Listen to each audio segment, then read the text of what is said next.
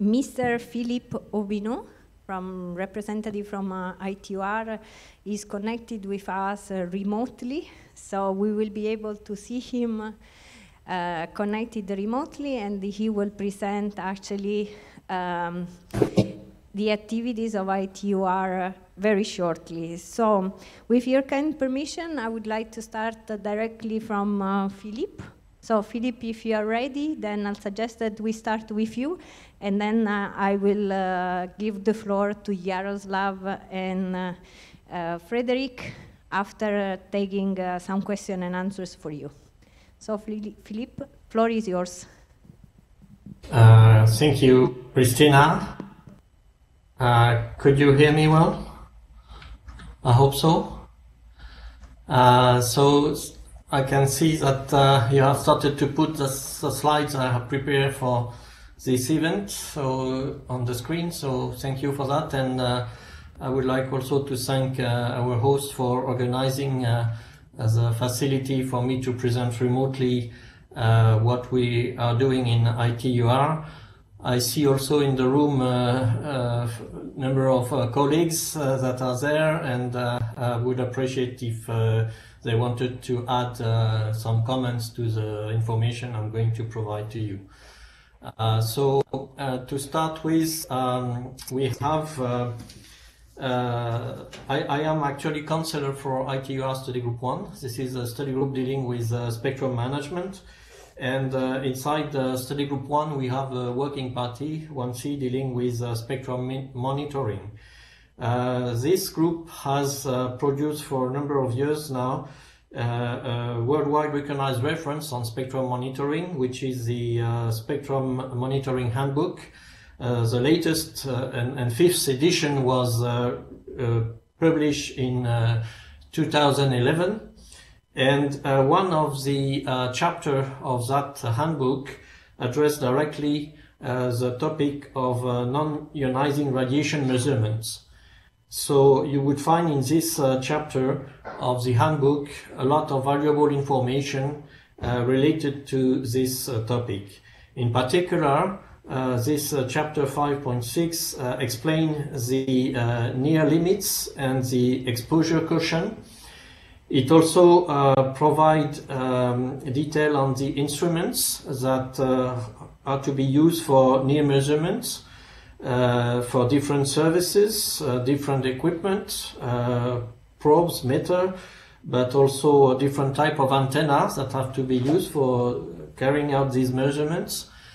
The next part of this chapter deals with the measurement procedures, how to apply, how to use the equipment, how to use the instruments to perform the measurements, and again for different services, mobile, broadcasting, etc. And it also contains an important part to provide the reporting methods on the measurements that are carried out.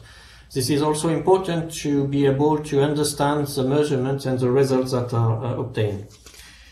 After the publication of this new edition of the handbook in 2011, ITUR, in particular 1C, has been involved in providing and in reviewing the WHO monograph and in providing comments related to EMF measurements. And thanks to Mr. Mazar, who is with you, I see, who has coordinated these efforts in ITUR, and we were then able to provide comments through ITUT to the WHO. In doing that, we have consulted the other ITUR study groups dealing with the radiocommunication services, in particular the terrestrial services that are dealt with in ITUR study group 5. And the four working parties in that ITUR study group 5, in particular working party 5D, that is dealing directly with IMT, has indicated the following comments: that the exposure limits should be established based on scientific evidence endorsed by the WHO, and also that the establishment of restrictive exposure limits, they may impact the deployment of wireless networks. So we have acknowledged those comments from the experts on the terrestrial radiocommunication services and provided that to the colleagues in ITUT.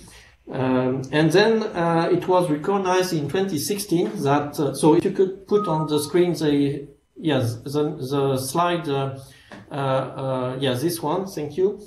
So we have, it was recognized in 2016 that the expert group on spectrum monitoring, Working Party 1C, was best placed to carry out further studies on EMF measurements to assess human exposure.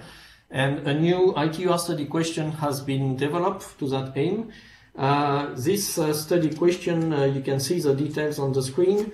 The purpose is really to look at the,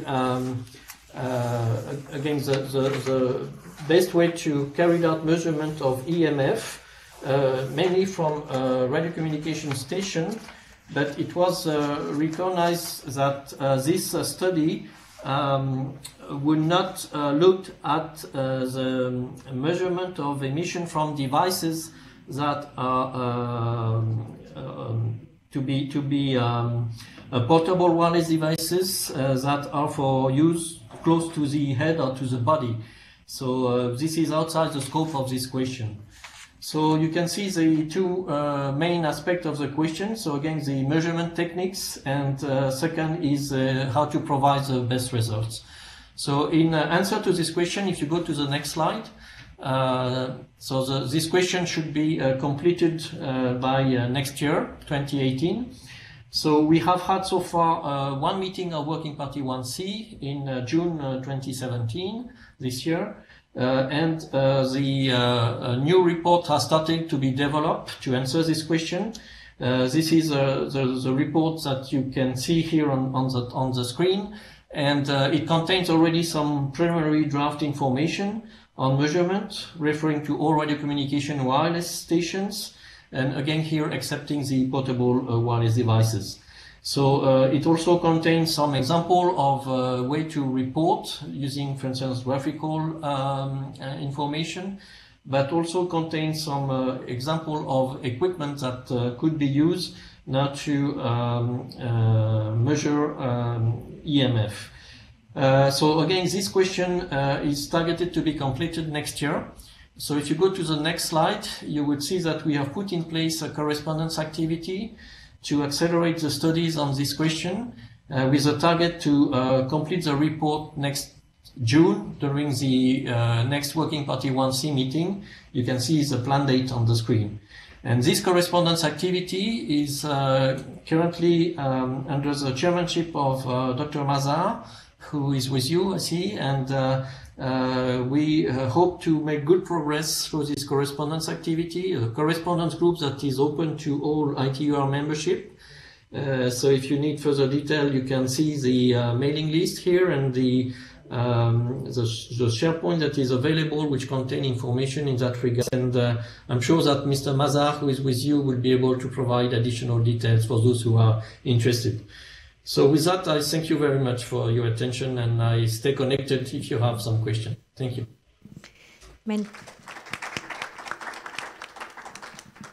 Many thanks, Philippe, for the interesting presentation on ITUR activities.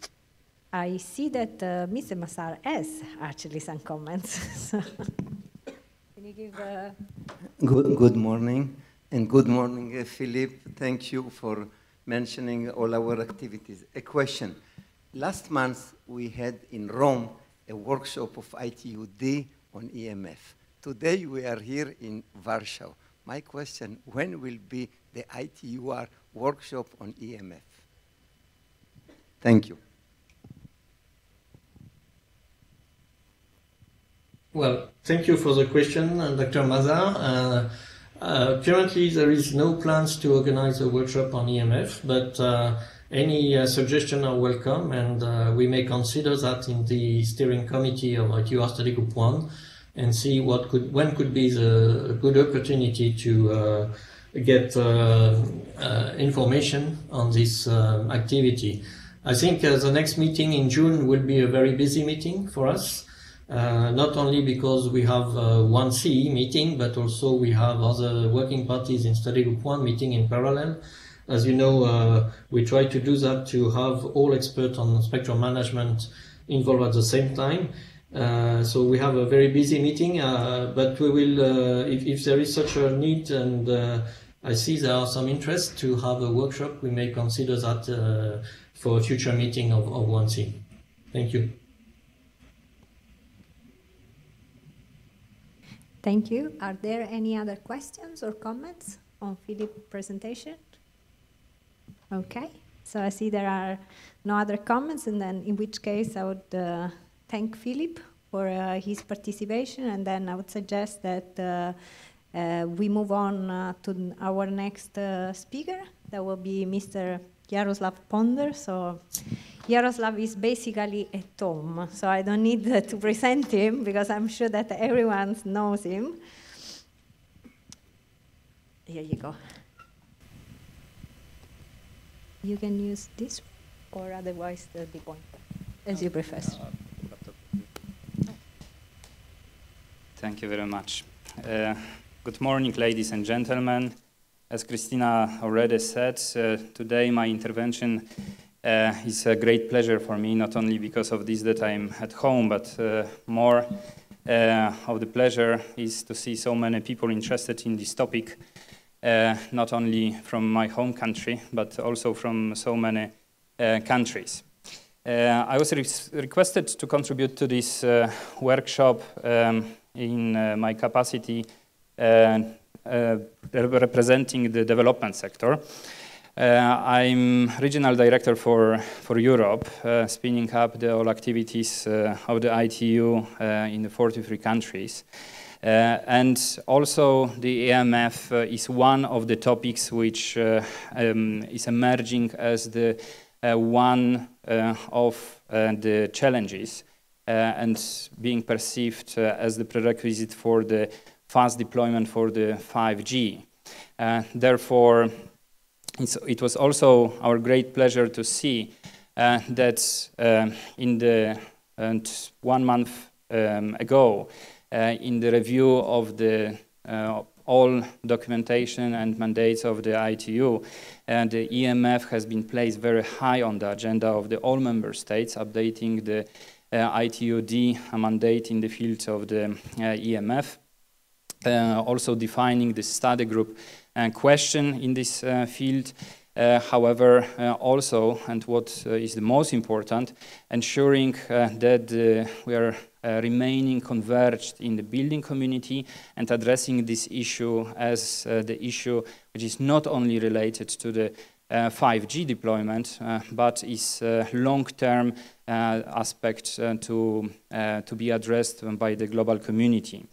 Therefore, we are remaining guided by the all outcomes of the PP, but also by the other resolutions of the T sector. And as I mentioned already, taking a look at the one of the mechanisms the ITUD is providing to the member states to study the questions through the question 7.2 on the strategies and policies concerning human exposure to electromagnetic fields.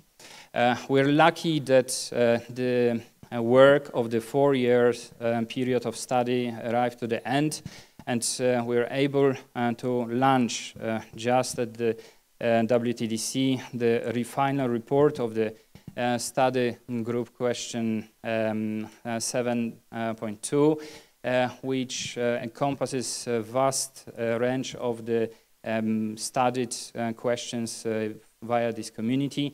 And the study group of the ITUD mainly focuses on the policies, regulatory aspects, but also on the best way how to assist the countries in their endeavor to address the emerging challenges related to the EMF. And therefore, in this report, not only you will find the references to the international agreements, limits, but also you will find several case studies of those countries which have been contributing. But the good news is that the more countries express the willingness to contribute in the future even more. So in follow-up to the development conference, currently the study groups of the ITUD are setting up the work programs, and therefore all member states are and stakeholders are kindly requested and invited to considering to contribute to this work beyond WTDC in order to make sure that the challenge of the EMF is properly understood first. Secondly, that the challenge of the EMF is also very well documented in terms of the best practices and the challenges. We've heard already today several different examples of Australia. This is exactly this type of the flow and transfer of the know-how which we need in order to advance the international cooperation and advance the work of the other sectors, of the R and the TSB, which ultimately is aiming at setting the standards as the formal reference point in this area. Of course, this includes engagement with the different international partners, and therefore the ITUD study group is always keen to engage and involve in the deliberations and the different international bodies in order to ensure that all aspects of the international standardization are taken into account. Of course, at the level of the operations, and now I'm coming to this what is happening at the implementation level, the Development Bureau has been requested, instructed to assist the countries. Not only assembling the best practices, but having the knowledge of the challenges related to the EMF, also to go to the field and to talk to those countries which maybe have still the challenges of different kind, not only technical, but sometimes political, or sometimes decision-wise, and they cannot make the progress. And therefore, the development sector is, in collaboration with the other sectors, is always keen to provide this assistance to the others. Of course, the resolutions, it's always boring to talk about the resolutions, but this is important for making sure that the workflow on these topics are well understood.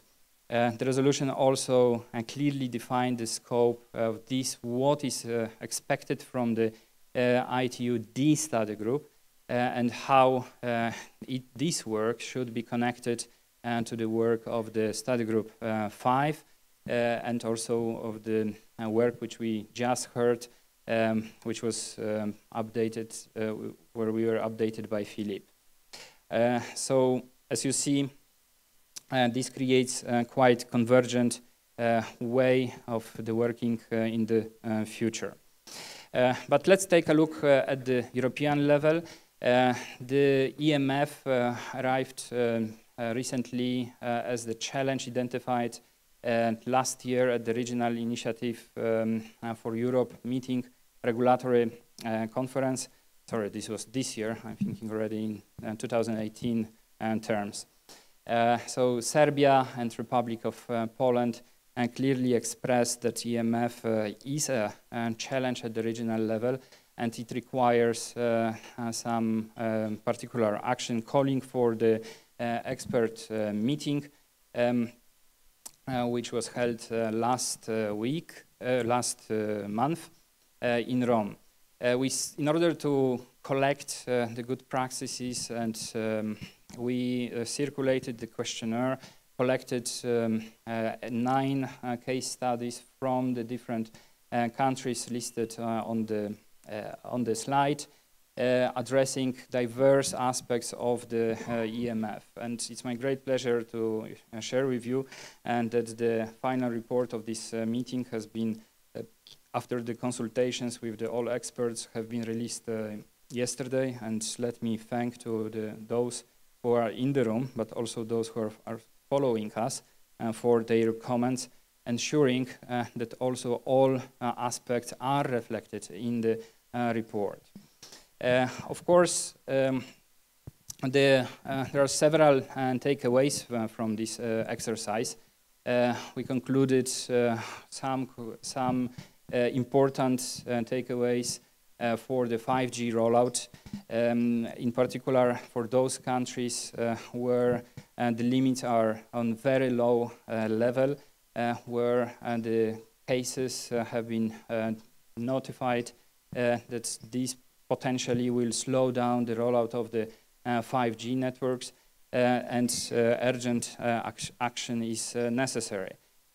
Also, it was concluded that significant work needs to be still done in order to make sure that the measurement is carried out in more harmonized way across the countries, what will help also the private sector to roll out the infrastructure.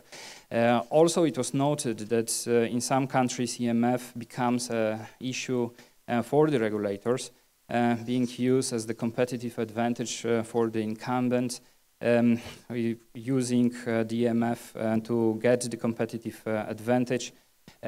We also had several comments at the meeting pointing to the issue of the facilitation and creating the enabling environment for the rollout of the 5G, and in particular of how to deal with the EMF. And several countries were demonstrating, showing their electronic systems, as the transparency in this process is one of the key. One is measurement, but the second one is sharing the information with those affected population groups in order to ensure that there is no misunderstandings in the case. So I invite you all to go to the website. I think it's also the report is posted on the website of this workshop, and to take a look at the main takeaways.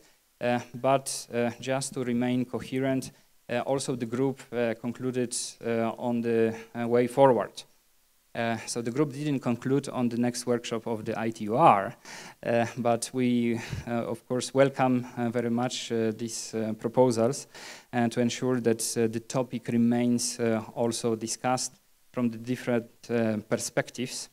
But also the community clearly was suggesting to provide the outcomes of this work to the study group 5 and to the ITUR work. Also was looking for the mechanism how to ensure that these communities are talking to each other and that they are building upon all outcomes generated through any kind of the meetings like that.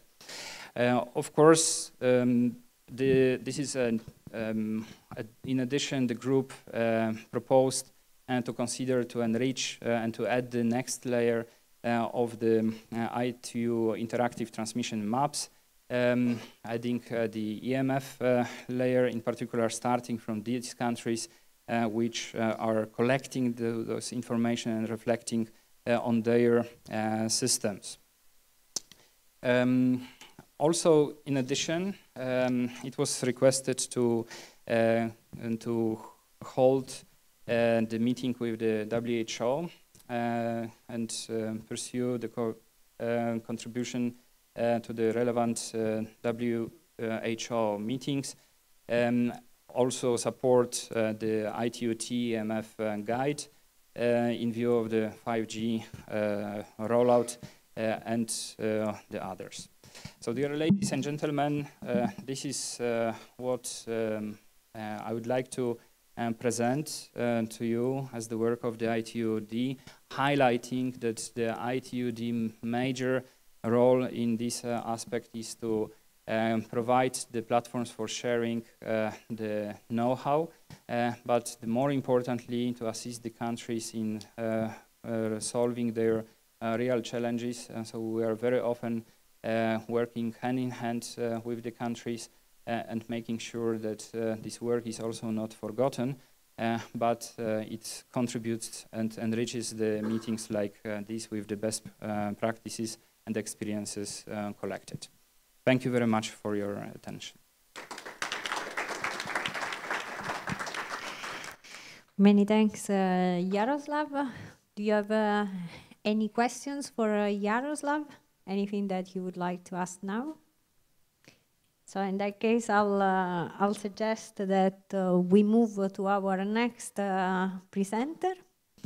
So I'm surrounded by the Polish speakers, so they are all at home, but I'm very pleased actually to introduce Fryderyk Lewicki. So Fryderyk is the chairman of Working Party 1 of ITUT Study Group 5. He's a great expert on EMF, and I'll leave up to him to present the activities of ITUT Study Group 5. Thank you very much, Cristina. Ladies and gentlemen, I will have pleasure to present you some information concerning ITUT activity in this field.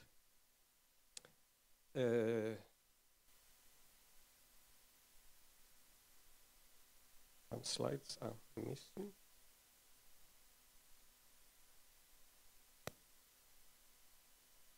But still I see that maybe there is, how to say, not all slides here. There is missed all not odd slides. So each is first, then each is third, 5 and 7. So because you see this one is missed. Why it is Counsellor? This is in Polish. So do you know? Do you know how to remove? Is this one? No. This one. But when it will be hidden. No. It should be. Oh yes, now. Thank you. Now it should work. I don't know.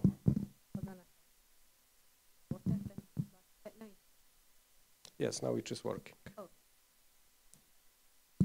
So I am sorry for this slight delay, but it was a small technical problem. So as concerning ITUT activity, it was for many years. So up to now we have in force 10 recommendations concerning all fields of EMF measurements, monitorings. Many of these recommendations have additional tools like software, like mobile application, like supplements. So in the last time, as concerning 5G, it was agreed supplement 9, 5G technology and human exposure to EMF. And all of these recommendations are freely available on the ITU website. You can see here the link. Above there are some examples of our main website. I would like shortly to present some of these recommendations. Here you see 5 first of them. For example, K52 recommendation is combining tens of equations, so it is very difficult to use them. But there is software, K52 calculator, which combine all these equations and make much easier implementation of this recommendation. In recommendation K70, there is software EMF estimator, which in more detailly and more accurately allow for calculation of exposure levels around any transmitting stations, including base stations. In recommendation K90, you can have software EMF FACDC, which allow to calculate exposure levels around power supply lines. We know that also in telecommunication facility we have power supply lines, so it allow to calculate exposure levels, to calculate overall exposure. Recommendation KHD3 is widely used in many countries because it shows some information concerning monitoring of electromagnetic fields. In many countries there is implemented systems which allow via internet to general public to look for exposure levels around their homes, around their cities. So it is very good for communication with general public to give them information how which exposure level may be expected. Recommendation K91 is like mother recommendation dealing with electromagnetic fields. In this recommendation, all subjects are covered, giving references also to IEC standards, to ICNIRP guidelines, to IEEE guidelines. So if you have any needs to deal with EMF, the first choice is to go to this recommendation, and then you will find references to required standards or recommendations. Also in this recommendation as supplements we have some softwares, also EMF guide, mobile application, which was presented shortly by Mike during first session. Also this supplement dealing with 5G is a part of this recommendation. You have possibility to see this triangle 2 times earlier. I would like only to notice that 5G from EMF point of view cover different type of application, different type of systems, so also different impact on human exposure to electromagnetic fields, and it is important issue for us. As concerning timetable, it is also mentioned, but it is important for us to know that all current implementation of 5G are only some part of 5G, only some features of 5G. Full standard will be published in late 2019, so full application will be in 2020, and in this time we will have possibility to see all advantages of this new system. Very important issue concerning electromagnetic fields are exposure limits. In this table you can see exposure limits in first 2 columns recommended by World Health Organization, WHO. They are ICNIRP limits and IEEE limits, and you can compare them. They are very similar, and even in next year they will be identical. In last column, you can see limits in some countries, much more restrictive limits. This example is exactly for Poland. And you can see that, for example, as concerning power density, these limits in frequency ranges used for mobile communication are 20 to 100 times more restrictive than this recommended by WHO. So it is really, really difficult sometimes to implement mobile system in Poland. From other sides, here there are information concerning some results of measurements. In this table and chart, there are presented results of measurements taken in France by French agency, independent from mobile operators, made during 3 years, in more than 3,000 different measurement points. And you can see that changes, especially on this right picture, the changes between years are not very big. And in this table, there is more important information that in more than 80% of location, exposure level is lower than 1 volt per meter. And only in less than 1% of location, the exposure level is higher than 6 volt per meter. So if we compare this with these limits, from ICNIRP limits or IEEE limits, they are far below the limits. But if we compare them with limits, more restrictive limits like in Poland, it is a problem because 7 volt per meter, 6 volt per meter are very close one to another. So of course, implementation of 5G will be much more difficult in some countries.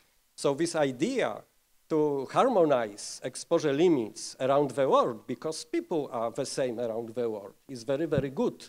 And I hope that it will be possible also in such countries like Poland. Now coming more detailedly to 5G. As you can hear, one of very, very important news will be smart antennas.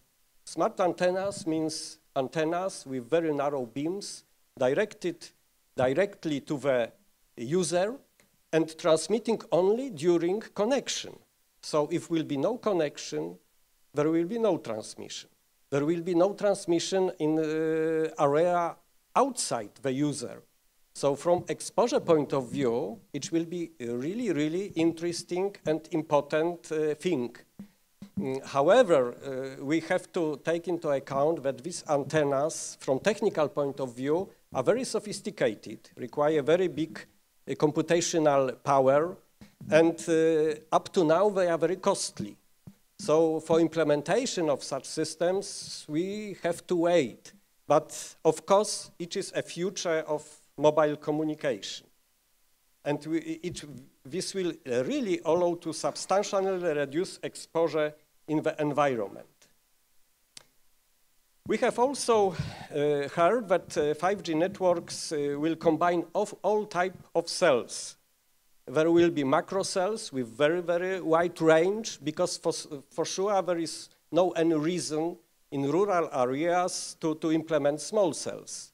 But in some dense areas, small cells are really, really good solution.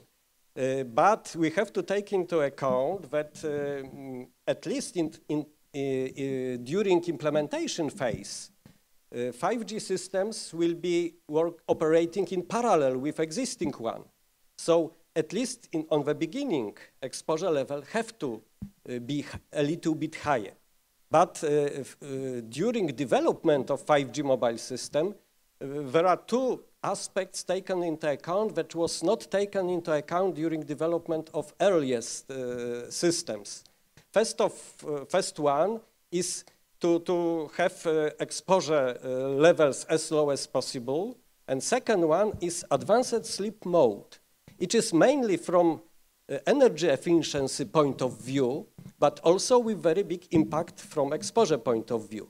This advanced sleep mode means that during low traffic, there will be very low exposure. If will be high traffic, then will be exposure that is required. Currently, difference between high traffic and low traffic from exposure point of view and energy efficiency is very small difference. In advanced sleep mode, it will give us possibility to make very big difference. So during no activity, there will be really no exposure. So also from regulation point of view, it is important not to consider only peak exposure, but also average exposure. In Polish regulation, for example, peak exposure is taken into account, and in almost all regulation there is requirement to make calculation, for example, taken into account the highest possible power of all transmitting equipment. But if it will be, how to say, not operating all the time with this high power, output power, it is no reason to take it into account. So it is also for consideration from regulatory point of view.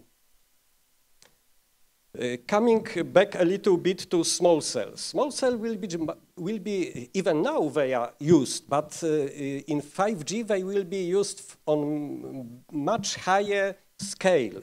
So in many locations they will be applied small cells. So they will be much closer to general public, and many people may think that it is dangerous. But even now, current experience, measurements prove that exposure from small cells are much lower than from macro cells. Because as you know, all handsets, all user equipment have adaptive power control. So they emitting output power on as low level as possible to establish reliable communication. So if we are close to base station, the radiation is very, very low. If you are far away, radiation is much higher. So small base station allow to us to have very small distance to base station, so also output power may be very, very low. The next issue are sharing infrastructure. You know that there will be required much more base stations than now. So to share them between operators is a very good idea. But it may cause some opinions that if you, for example, have two operators, that it will be double exposure level. So here is comparison on this chart on the left side as a function of distance. This colored line represents exposure given by one and second operator. They have three frequency bands, the same output powers, but different, located on the same tower, but on different heights. And you can see that maxima and minima of exposure are located in different places. So exposure is not double higher. It is higher, but not double. So sharing infrastructure is a good idea if we also take into account this consideration and make proper calculation. It will be really, really efficient from an economical point of view and also good from a human exposure point of view. On the right charts, you can see horizontal cross-section of the same case, and you can see base station A, base station B separately, and in the bottom, both together. So only in very, very close area around tower, there is substantial increase, but because this, how to say, location maxima and minima in different distances, the increase of total overall exposure is not so big, is not double.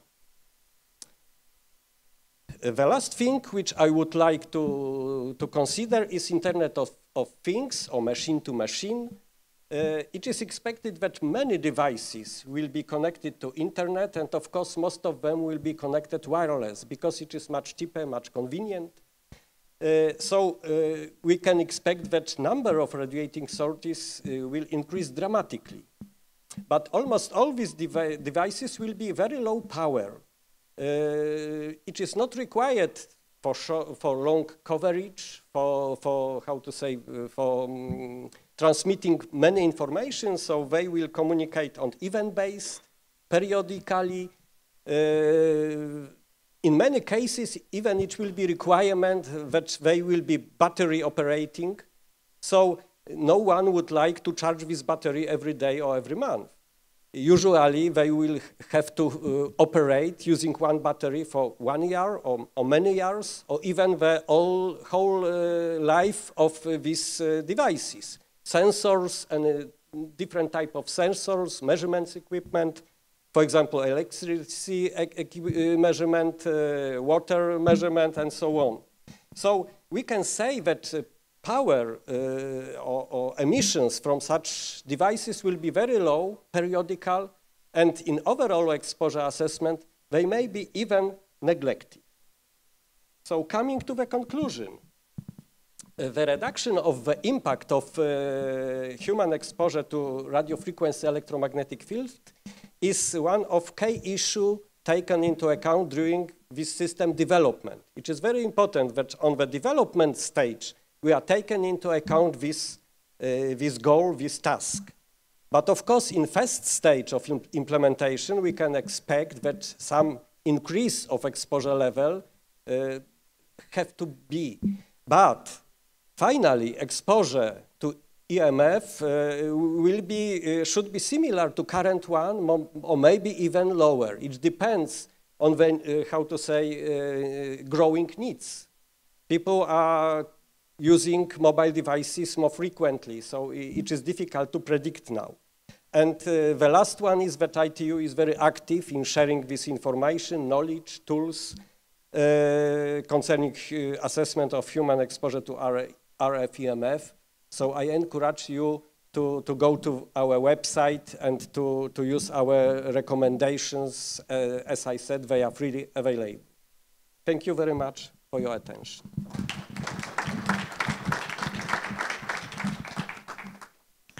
I see there is already a question. Very good. Thank you. Thank you again. 1 moment. Thank you again. Okay, Fryderyk, you spoke about sharing, infrastructure sharing, and you spoke about mainly sharing the same mast, but in Canada, United Kingdom, Israel, we obligate not only to share the same generator and mast, not only to share the same antenna, but also to share the same frequencies. Now, what will happen if in Poland you will share, two operators will share actively also frequencies? How will it influence the EMF? Thank you. Thank you, Chaim. Very good question. Even in Poland, we have such situation. My operator, Orange, have sharing infrastructure with T-Mobile, even some frequencies. But of course, frequencies are divided in some bands, even in broadband bands. So if you take into account these different frequencies, the minima and maxima will be located in different location, even if you are using the same antennas. So sharing is very, very good idea, of course, with some bigger advantages, smaller advantages, depending on the scale of this sharing.